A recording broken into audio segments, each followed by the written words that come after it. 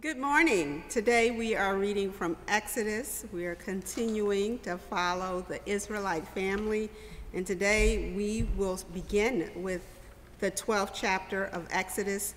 We're reading verses 1 through 14. The Lord said to Moses and Aaron in the land of Egypt, "This month shall mark for you the beginning of months. It shall be the first month of the year for you. Tell the whole congregation of Israel that on the 10th of this month they are to take a lamb for each family, a lamb for each household. If a household is too small for a whole lamb, it shall join its closest neighbor in obtaining one. The lamb shall be divided in proportion to the number of people who eat it.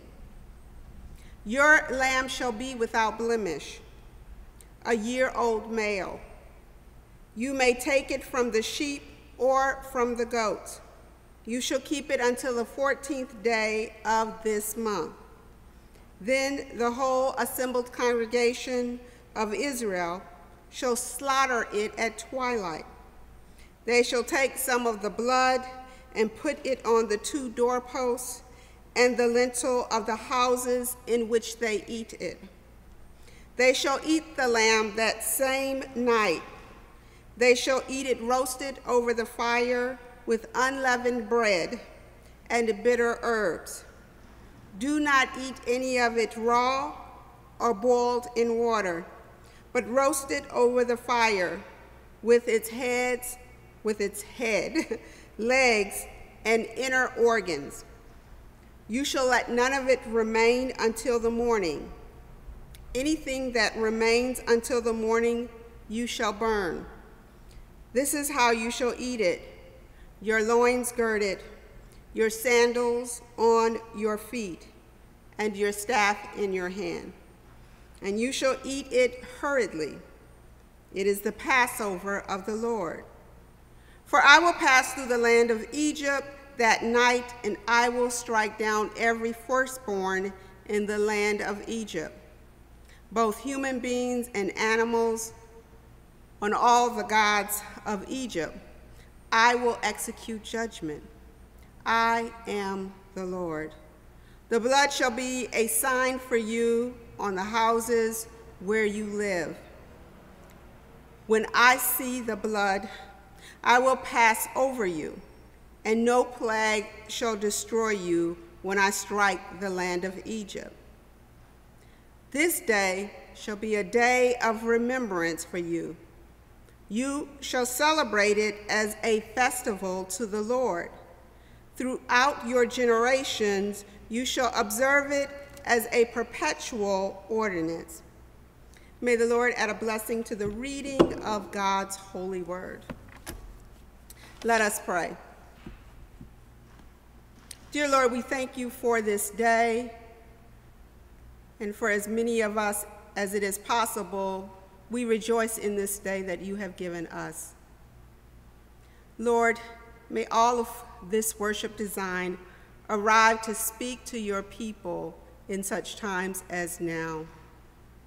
And may the message be powerful in spite of the messenger, and may your people receive unleavened bread for their journey. In Jesus' name, amen. So I'd like to use as a sermonic theme this morning the Passover Party. The Passover Party. Chadwick Boseman died last week of complications related to his diagnosis of colon cancer, which he was diagnosed in 2016. Chadwick is many things, perhaps to many people, but to the world, he was a powerful actor. He played Jackie Robinson in 42, which we showed to our open breakfast retreat last year. No, actually this year. He played Thurgood Marshall in Marshall, the movie, and more recently, he received international fame for his role as a superhero in the Black Panther movie. This movie was what Roots was for my mother's generation. Churches and groups rented out whole theaters. People got their faces painted. People got dressed up in wardrobes to go out and see this movie. Chadwick the whole time was in a relationship with 2 kids who were terminally ill, who were trying to hold out until the Black Panther movie would come out. People are amazed that while battling cancer, he would go on to have major movie accomplishments. He would go on to play in 9 more movies, all under the diagnosis of colon cancer. Through surgeries and chemotherapy, he would still live his life, and his cancer would progress from stage 3 to stage 4. But the cancer did not stop him from living his life and living his dreams. It is important for us to celebrate the accomplishments in our lives. A mentor once told me, always have some small tasks that you are working on to balance out the harder struggle, the harder spiritual warfare that we are in for justice and love and grace to abide in our world. He had a whole Home Depot section in his garage where he would fix this thing or that. And I think he had a point. No matter how hard things got in his life, he was able to fix and maneuver and accomplish small projects. Maybe a puzzle over the family dining room table, or a cleaning project that has your name on it, or renovating a part of your home as my friend is doing, or even writing a book. We've had some people to publish books this year. Reupholstering a chair, cooking a meal for those on the front line, providing childcare for a parent who has to work. Finally, making it to the Alderman's shredding event to shred all those documents you've been storing for decades. Reconnecting with family members and friends on Zoom calls. Making a knitted outfit for your grandbaby. Making masks for inmates. Getting physical exercise through Zoom class. Hosting an open breakfast for our patrons. These are all accomplishments that we should be proud of.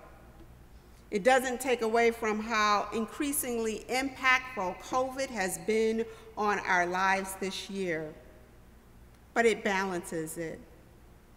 This is where we enter the biblical text today. Woo, did you get a mouthful?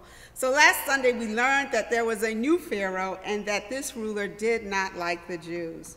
We have been following the Israelites for some time, mostly through main families, Jacob and Joseph. But now we are focusing on them as a people and on one leader in particular that God has called out, Moses. God, according to the text, has looked down and he has seen the Israelites and how they are being treated. And so he reached out to Moses as a recruit for what he wants to do next. He tells Moses to go have a talk with Pharaoh. I imagine Moses didn't know what to say to God's request. Talk about power and authority. But he knew this request was big, and he anticipated that Pharaoh was going to laugh in his face. Moses was not really all that into oral communication, and so he had kind of a hard time getting his point across to God. But God knew what Moses was trying to say back to him. And God agreed, but God told Moses, I just need you to do what I am asking you to do. And so Moses met with Pharaoh. Pharaoh did not like the plan, and he says a word that every 2-year-old knows well: no. Pharaoh says, are you crazy? Have you lost your mind? The Israelites had provided him great profit. No, I am not letting your people go. Take that and tell your God too. So God sends 9 plagues. I'm abbreviating a couple of chapters here today, but I encourage you to go back and read them. God sends 9 plagues. And after each plague, Pharaoh changes his mind. He summons Moses and says the Israelites can go. I got it. And then Pharaoh remembers his prophet, or something creeps into his mind, and he changes it. And he says, nope, I'm not letting your people go. This back and forth happens through 9 plagues. And here we are today in Exodus. Today, God is about to send the 10th plague. For the 10th plague and the final plague, God has the Israelites to sacrifice an offering. You've been reading. The Jews have been told to mark their doors with the blood of the lamb that they've sacrificed as a Passover offering. And so God passes over their homes. For the 10th plague, the firstborn of every Egyptian household is killed. But because of the blood on the doorposts of each Israelite household, their homes are spared. God is doing something for the Israelites that they could not do for themselves. For the Israelites, their God was powerful and worthy of reverence and obedience. So let me pause to say, I cannot overlook the innocent lives that are slaughtered in this text.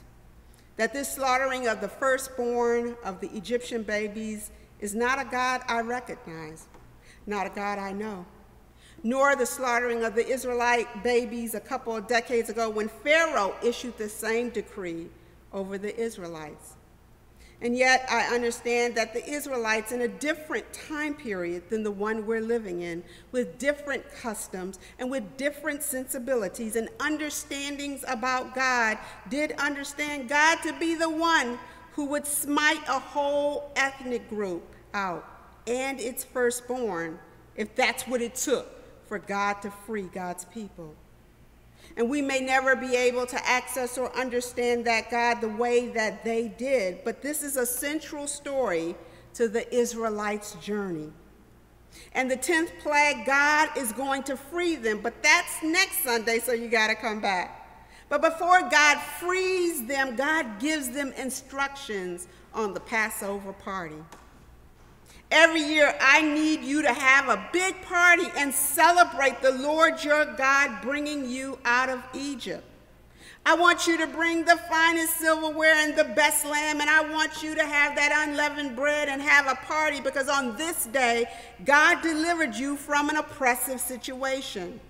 And I want you to have this Passover party every year at the same time. In Judaism, to this day, this is one of the highest holy days in their observance. Jews who practice nothing else all year practice the Passover party, which goes for 7 to 8 days. Let us celebrate this accomplishment. Let us celebrate what God has done.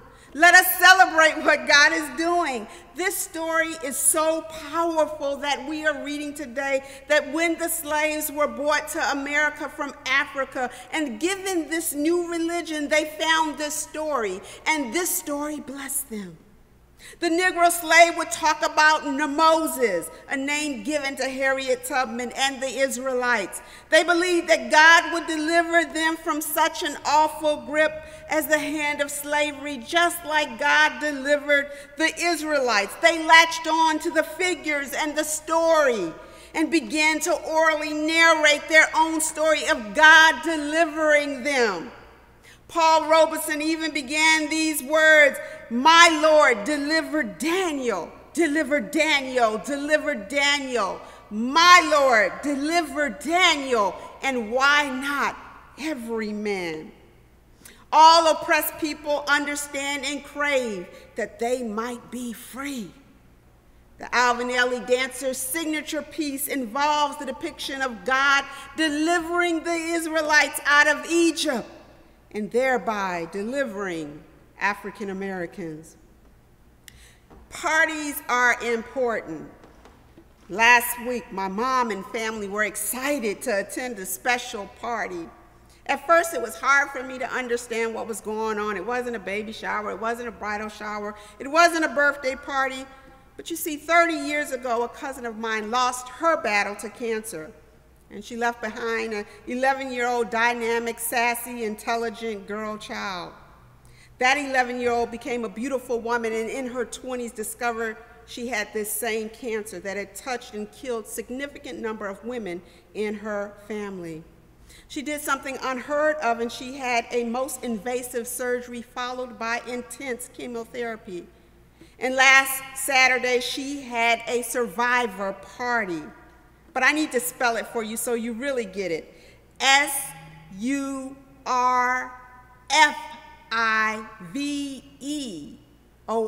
survive or party.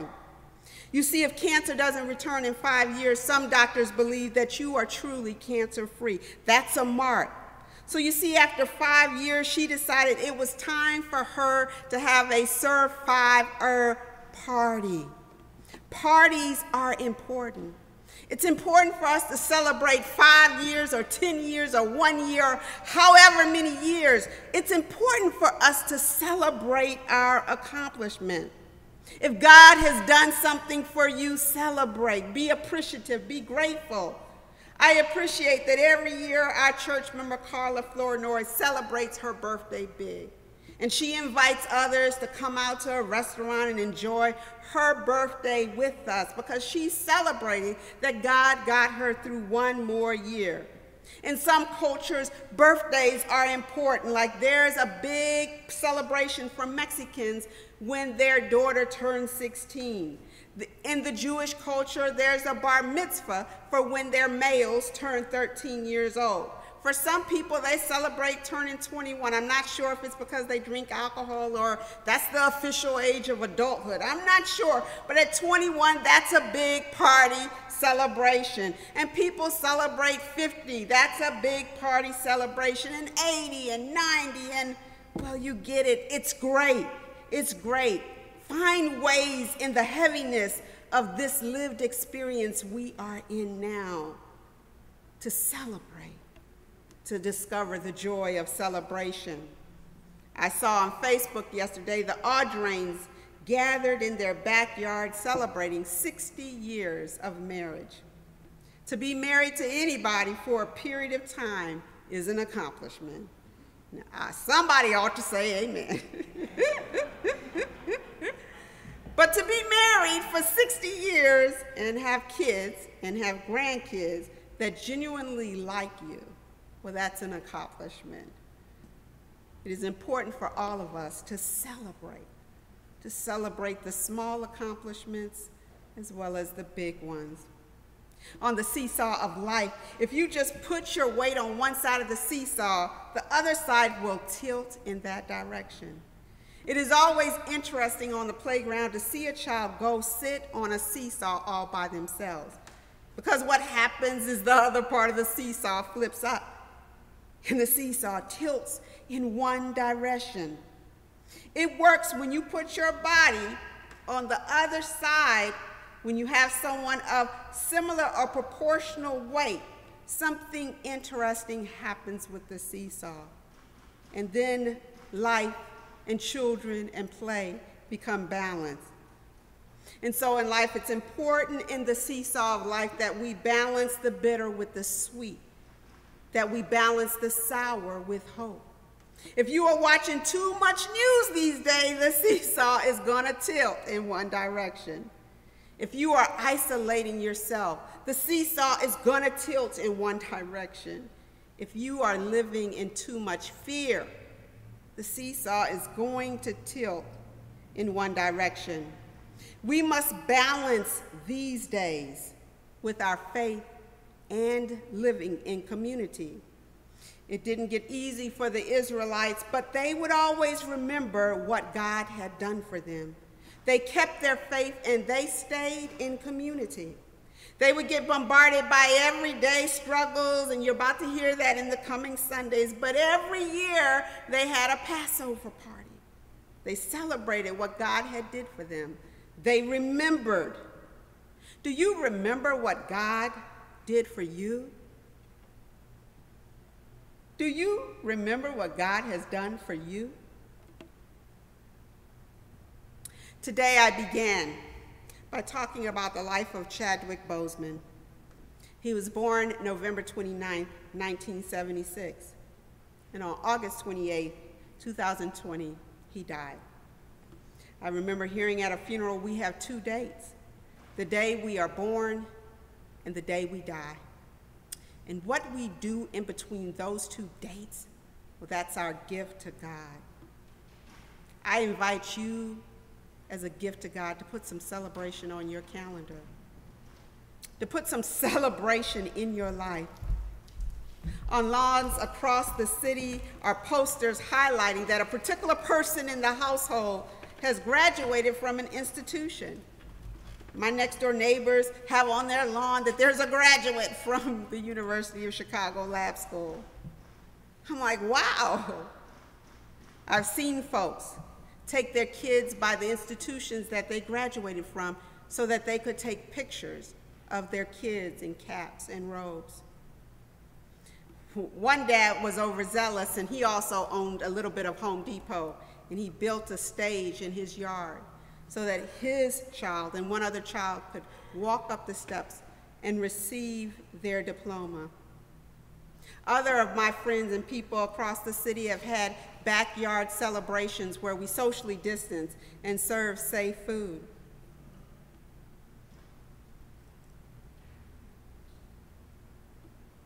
People have pushed themselves to find ways to celebrate, even under the conditions of a new normal. Chadwick found a way to live his life offering a hero to marginalized people for whom there are not enough role models in this world. He gave us the Black Panther. The Passover Party is the central story of the Torah, and the Israelites never forgot. What God did for Israel was big, and what God will do for you is also big. What God has done for us and the ways in which God shows up is worthy of celebration. Let us balance this season where it feels like the boat is tilting. Let us balance this season where we ain't even gonna ask the question, can it get any worse? Let us balance this season where the numbers are a little bit scary. Let us balance this season of great loss of people who have transitioned.